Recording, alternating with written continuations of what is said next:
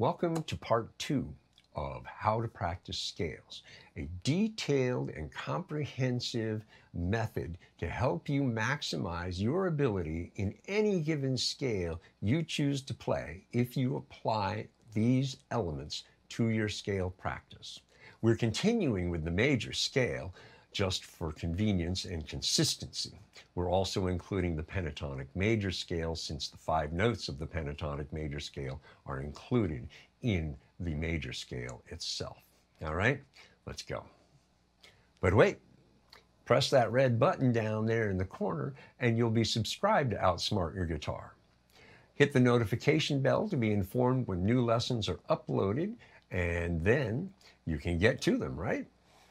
Outsmart Your Guitar is also on Patreon. So I would appreciate it if you would go over there and subscribe at one of 2 levels and become a patron. And in so doing, you support my efforts to continue to provide you with high-quality lessons to help you learn, play, and grow to be the guitar player you desire to be, to play the music you love, even write your own material. All right? Sound good? All right, let's get on with the lesson. The first thing you want to do is record an A chord in a rhythm.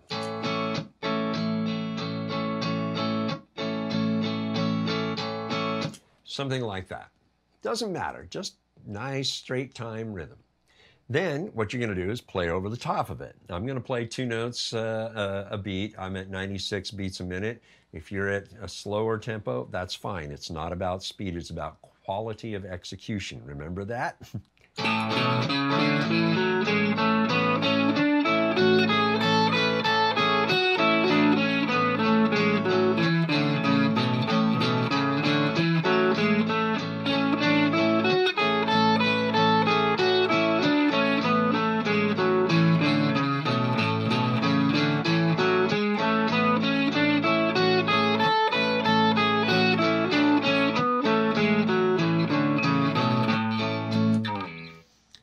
Like that. Okay, so pause your video, record your little A rhythm, and then practice the first position of the major scale up and back for about a minute or 2. Get yourself nice and comfortable with it. Then when you're ready to continue, press play and we'll keep going. All right, now what you want to do is over that same chord rhythm is play something melodic. Now here's where you get to skip strings and do whatever you want using only the notes of the major scale in the first position. All right, so you might come up with something along these lines. 3, 4.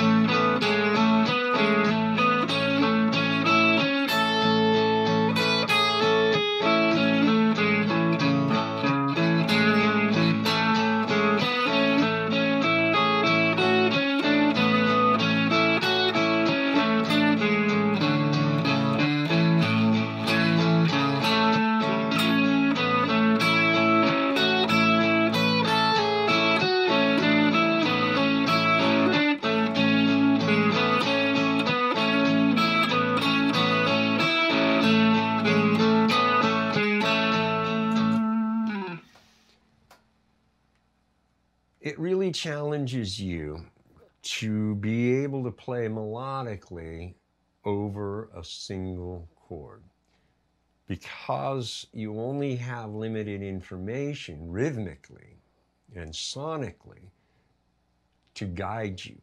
And that's the whole idea, to challenge you to go beyond what you know, to see what you can find out. Shakespeare called it the undiscovered country. So go ahead, pause the video, and explore the undiscovered country for a couple of minutes. Then when you're ready to continue, press play, and we'll keep going. Now let's switch to the pentatonic major scale in the first position, the main form.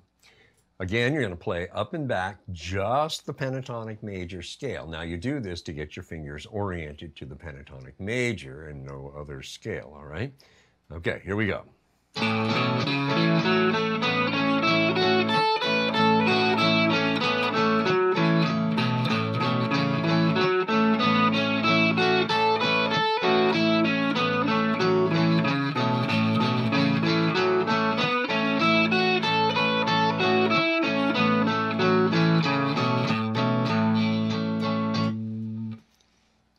much just like that.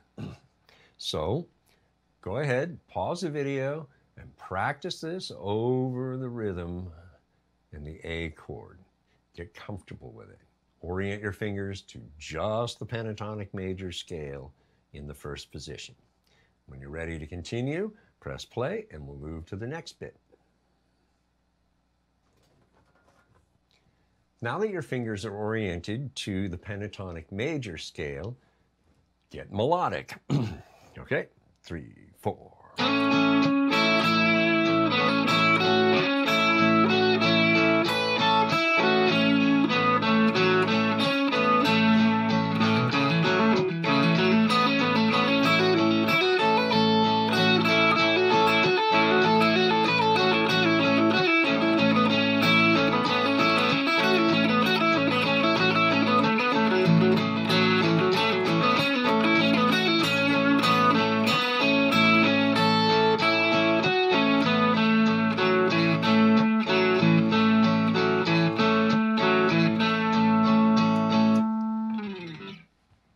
Right?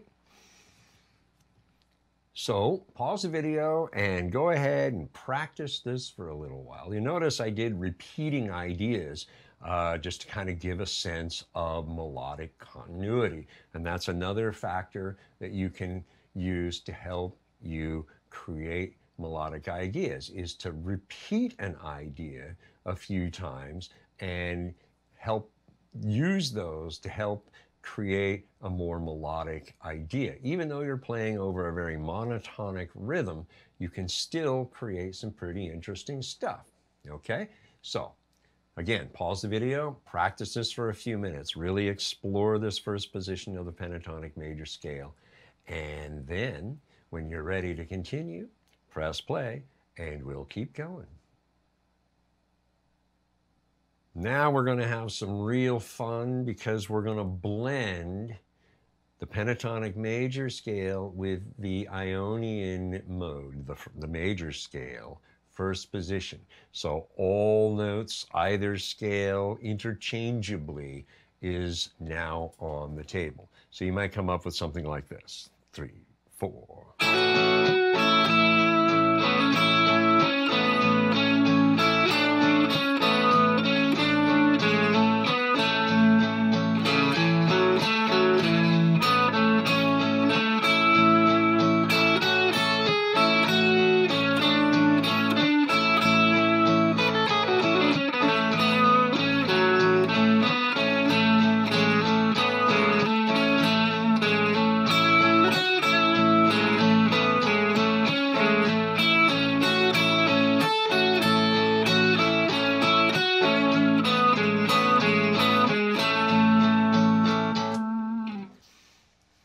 It can get pretty weird sometimes, but that's cool because that's exploring and giving you ideas that may not necessarily work very well here over a single monotonic rhythm, but they might work when other chords are introduced down the road.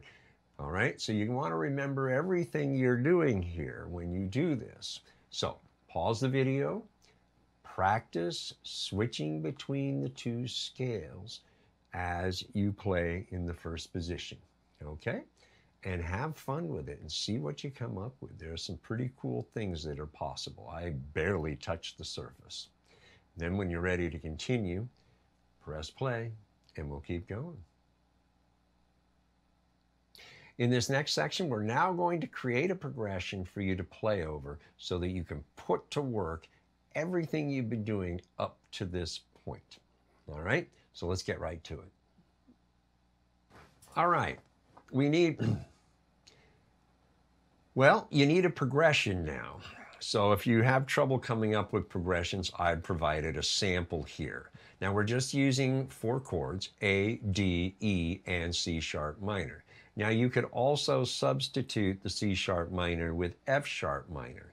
Both of these minor chords work very well when you are playing the major scale. They fit really nice because all the notes of those 2 chords are contained within the major scale in the key of A. And so that's all the theory I'm giving you right now. Okay, now the rhythm, the strum pattern is really straightforward. 1 and 2 and 3 and 4 and 1 and 2 and 3 and 4 and. Pretty straightforward. Now, I use the side of my palm to mute on 2. So 1 and 2 and. So I also relax my fingers without removing them from the chord as insurance to make sure that those notes are all muted on the second beat. All right, so pause the video and learn this progression. Now I use all bar chords, but you can certainly use open position chords except for the C sharp minor if you so choose. I use bar chords because I have better control. All right, again, now practice this progression, get it down, get it smoothed out, and then bring in the metronome at the tempo where your scale playing is comfortable, not the progression, because the progression is serving your scale work. Remember, we're talking about quality of execution here. Remember that term?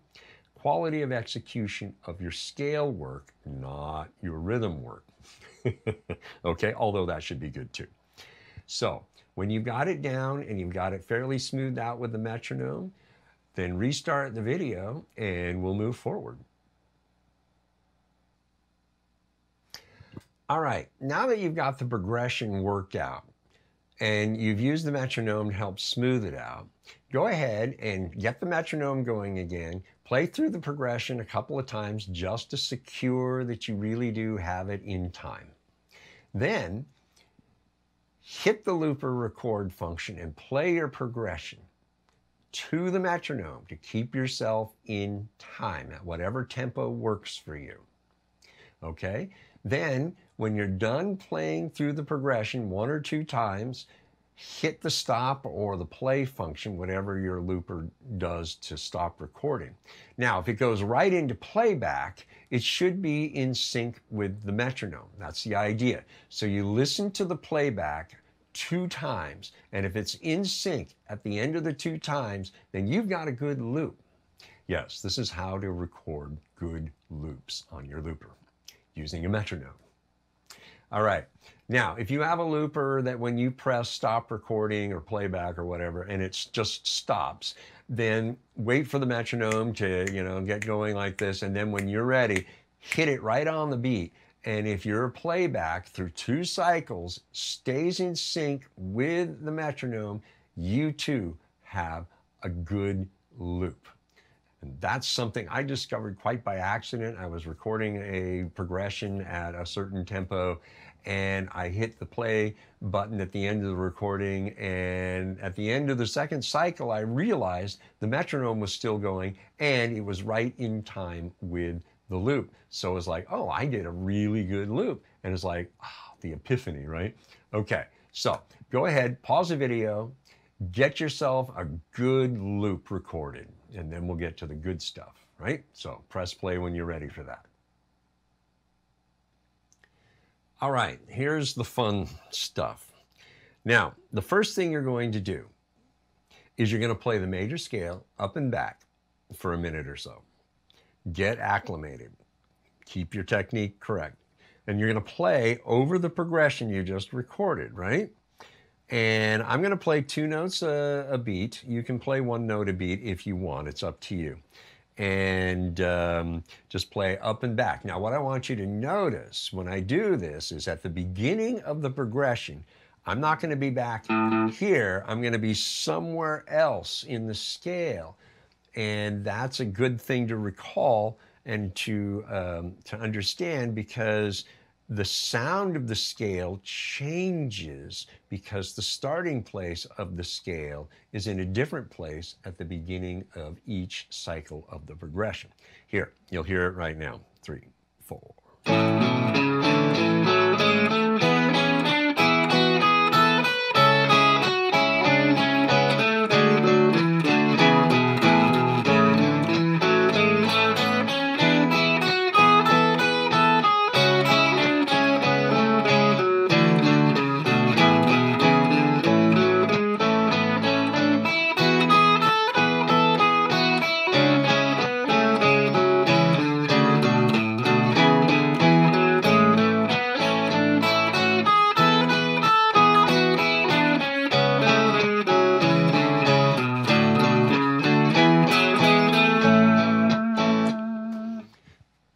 hear it?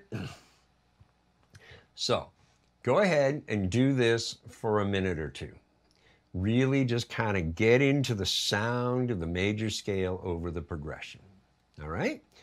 And then when you're ready to continue, press play and we'll keep going. Now what you're going to do is play actual melodic ideas. And you just play around with it. Listen to what was happening when you were just running the scale, where you were at a different place in the scale at the beginning of the progression. This gives you ideas for melodic potentials, right? So let me demonstrate what I'm talking about here as to what you could do, you know, just explore the ideas, jump around, skip strings, all that kind of stuff, whatever contributes to creating melodic ideas, okay? Here we go. 3, 4.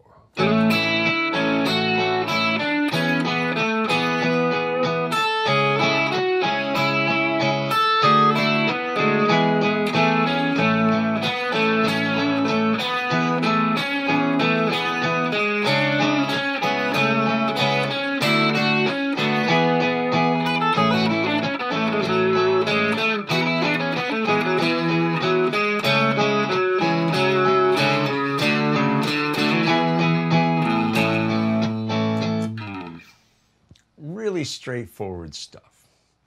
And so pause the video and start working stuff out just in the first position alone, okay? And really have fun exploring the potentials here. I know you've been doing this throughout the last week. Start applying those ideas over the top of the progression and even modifying them so that they fit a little better within the context of the progression. All right? Then, when you're ready to continue, press play and we'll keep going. Now, you want to do the same thing with the pentatonic major scale. So first, let's just play the scale. I'm going to play 2 notes per beat over the progression. Here we go. 3, 4.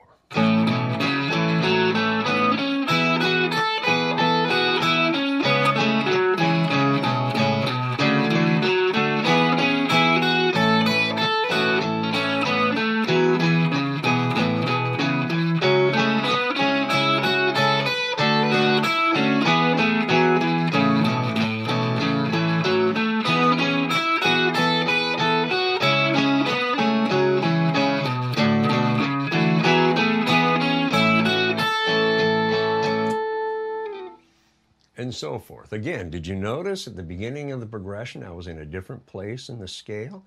Again, it starts to have a more melodic kind of sensibility to it. And that's the idea. Okay, so go ahead and do this for a minute or two over the progression. Pause the video and play through this. And then once you've done that, restart the video and we'll keep going. All right, time to put the melodic thing to the pentatonic major. Again, first position of the pentatonic major, the main form. Resist the urge to let any notes from the major scale slip in. You want to stay strictly pentatonic major, first position. And so this might be something like what you'll come up with. 3, 4.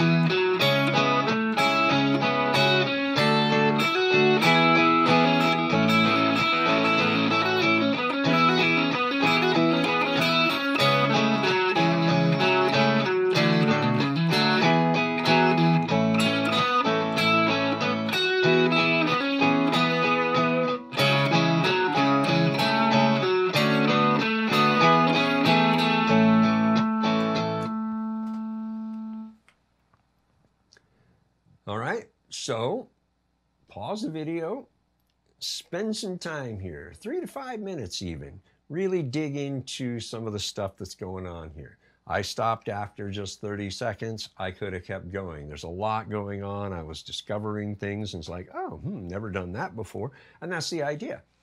And the more time you spend playing in a given position, the more secrets it will reveal over time. All right? So pause the video, as I said, practice this, and when you're ready to continue, press play, and we'll keep going. Now the culmination of everything you've been working on up to this point. You're going to blend between the Ionian mode first position, the major scale first position, and the pentatonic major scale first position. Moving between them, using whatever notes of each of the scales works at any given moment, helping you to define and create a cool melodic idea. So here's what you might come up with. 3, 4.